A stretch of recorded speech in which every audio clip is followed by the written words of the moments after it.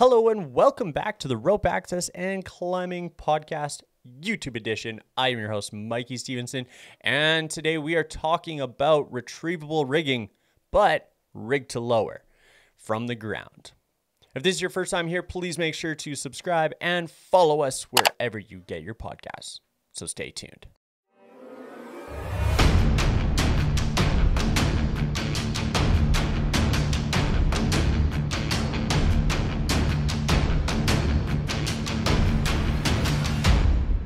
Step into your harness and get ready for a podcast about the vertical world. Hey everyone, welcome back to another episode here. Today we are talking about another rig for rescue setup.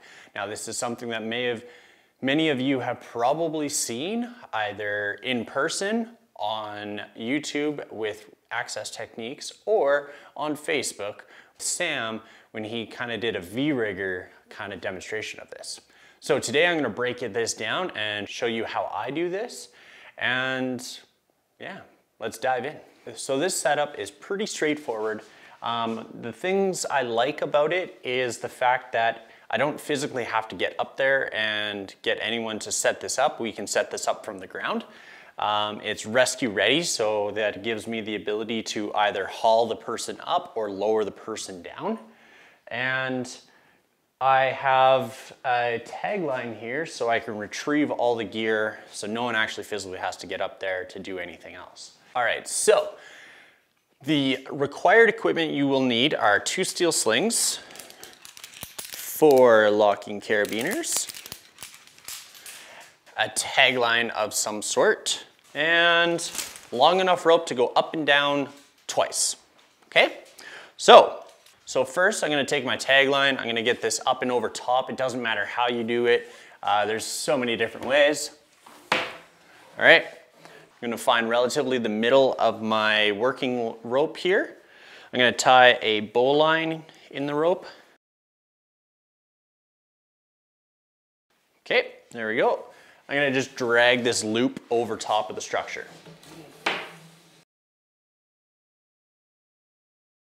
All right. There we go. So now that's over top. I'm going to undo my tagline here, or my pole line, whatever you want to call it. Store that off to the side. You will need that here momentarily, so don't get rid of it. All right, now what you're going to do is you're going to grab your 2 steel slings and the 4 carabiners. So 1 carabiner in each eye here. I'm going to attach 2 carabiners to 2 of the ropes right here in the loop. And if you're using screw gates, I do recommend definitely opposed gates. If you're using auto locking carabiners, I don't care. All right. Now, it doesn't matter what side you attach the carabiners to, if it's this side or this side. All right, so I'm just gonna clip that on there, lay it out. Okay, try to not tangle anything.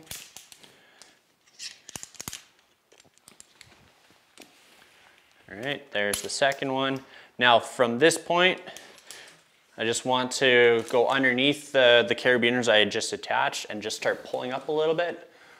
All right, this allows the slings to kind of just hang a little bit more free. Make sure that these carabiners don't get out of reach, as that's where your tagline's gonna go. All right, so now here, I'm gonna just feed this through. I'm gonna tie on a bowline with a Yosemite tie-off.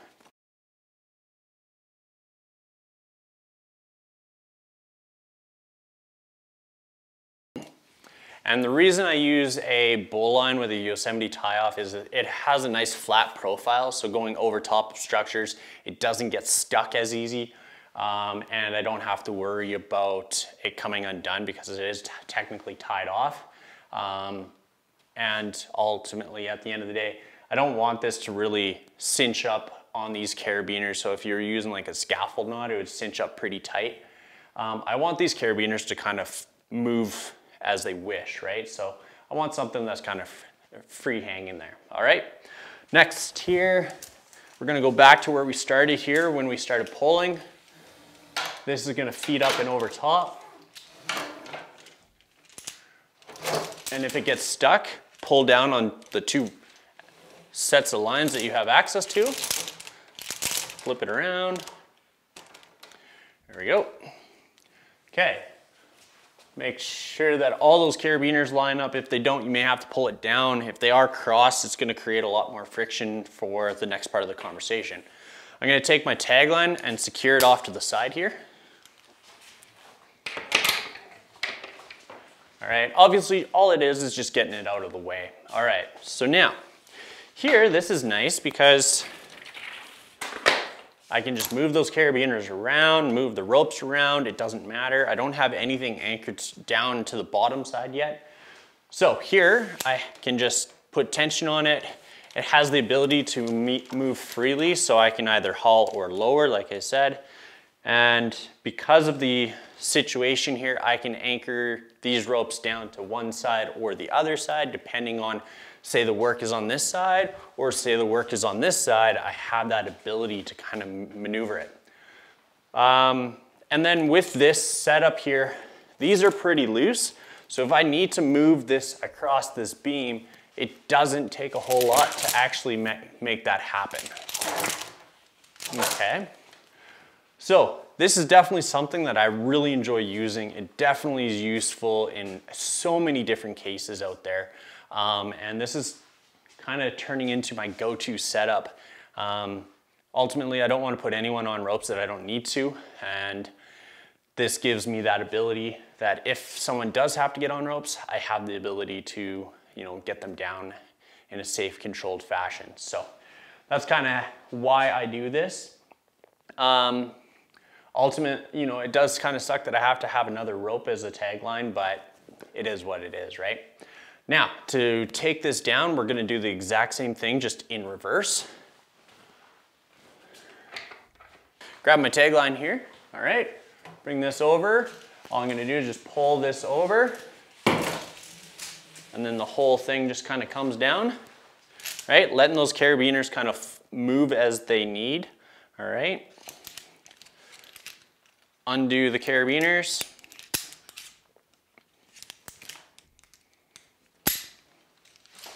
And then I just pull that, whole thing comes down, tidy up your job, and you're done. All right, well, thank you very much, everyone, for tuning in. That was awesome. I hope that you got something out of it. Thank you very much, Sam, for putting together that V-Rigger diagram for us. That is obviously muchly appreciated. Also, thank you very much to Access Techniques over in the UK for originally putting out this video. But this is obviously just an updated version. Not that really anything's changed, but a good refresher. And for those people that are learning how to do this sort of thing, kind of give you an idea of exactly what's going on. All right. So let me know in the comments below if you've used this, what you think of it, and maybe how we can improve on it. All right. So yeah, if you like this episode, please make sure to hit the like button, subscribe to the channel if you haven't already, hit the bell for notifications as I put out new content every Sunday, and don't forget to follow us wherever you get your podcast. Until next time.